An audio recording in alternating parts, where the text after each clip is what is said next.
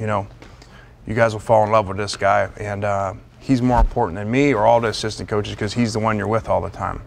Wilson? All right, guys, I'm honored to be here.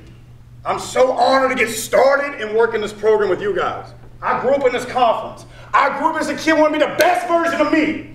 But my job is to help get you there. I'm gonna do whatever it takes to get you there. But now let's start the present.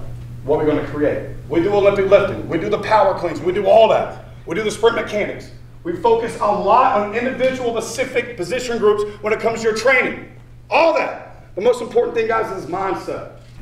What's it gonna be, man? What do you want to create? While the arrival of the lane train brought a lot of eyes to the head coach, his supporting staff know how to bring the party to the sip.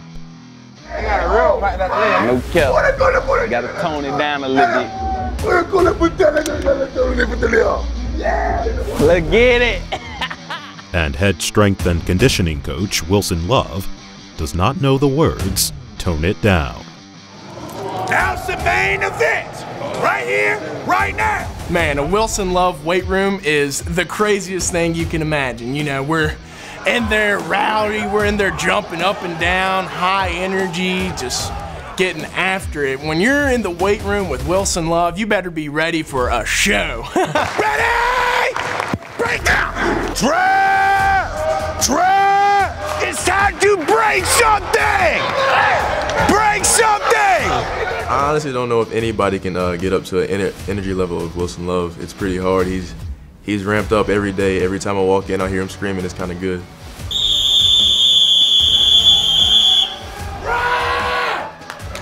Take a knee, take a knee, take a knee. Let's get it.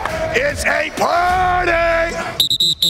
We got two more things. It's a damn party, guys. First, Wilson, place. We got 180 hip turns as fast as you can in place. Fast, fast. This party starts at 4 a.m. every day, while most of us are still sleeping. So, you know, it's hard to say you're going to have this energy and, you know, this program the way that we talk about it if it doesn't start down there. Like if there was an energy meter, like I promise you, it would be the same, no matter what mood he is in.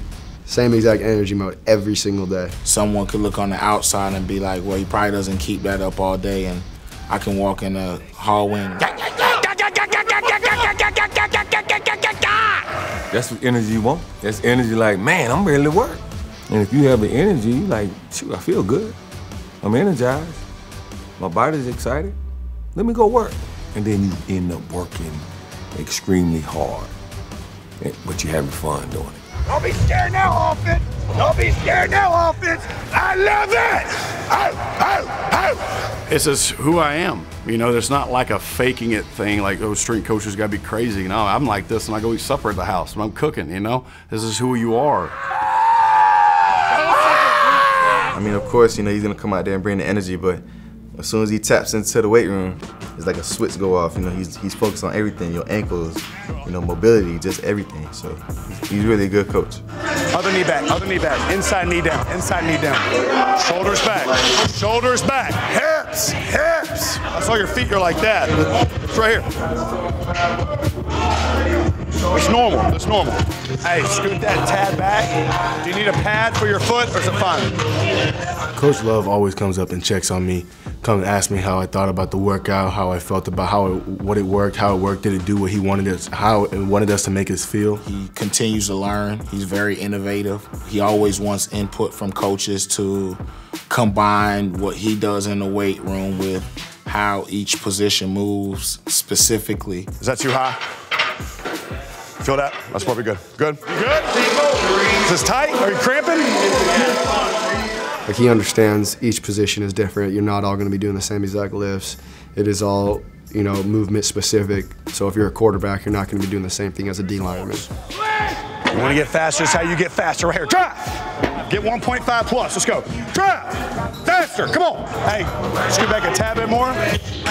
You want to get that lean, okay? Drive.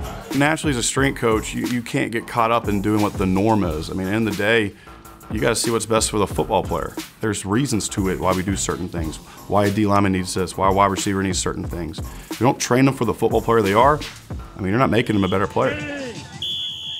From their first meeting, Wilson Love made it clear that being a better player was not only applicable on the field.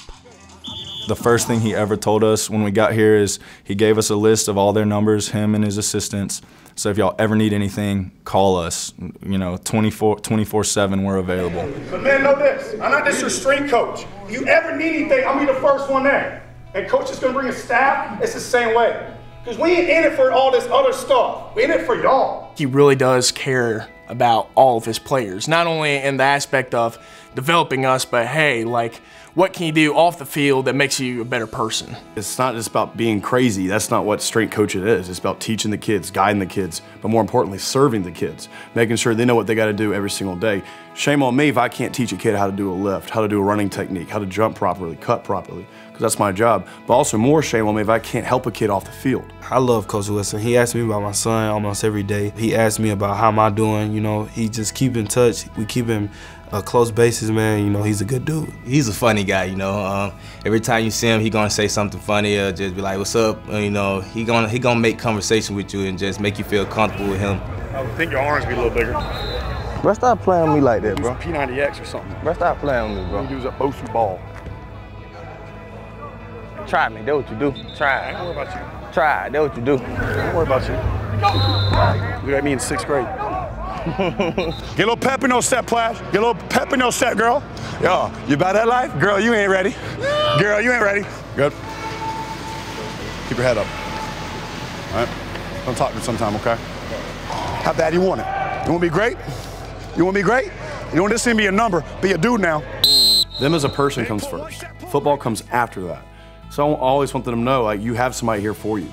If it's 1 o'clock in the morning, anytime, it doesn't matter.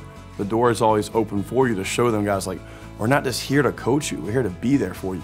It's like a big brother. It's still yes sir, no sir, but I know he has my best interest and the whole team's best interest, and he truthfully loves all of us and wants the best for us. I spend more time with these kids than your actual family members, and they become your family.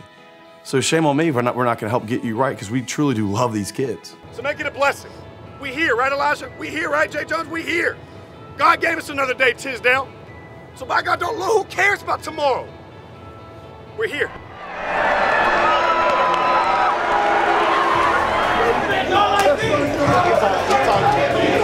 Fourth quarter, baby, this team got fight. So much fight. I love these kids, man. You gotta love what you do, man. You know, it's my last name's Love, but at the same time, it's real because every single day, like, I tell my wife, like, how blessed I am just to serve these kids, just to be around those kids. They're an incredible group of guys. Like, it's the best job in the world. You cannot beat it, and that's why I love it. Because there's so many people that wish they could have this. There's so many people that can't have this, that can't do things they want to do in life. I'm blessed to be able to do this, and I'm gonna make the best of it.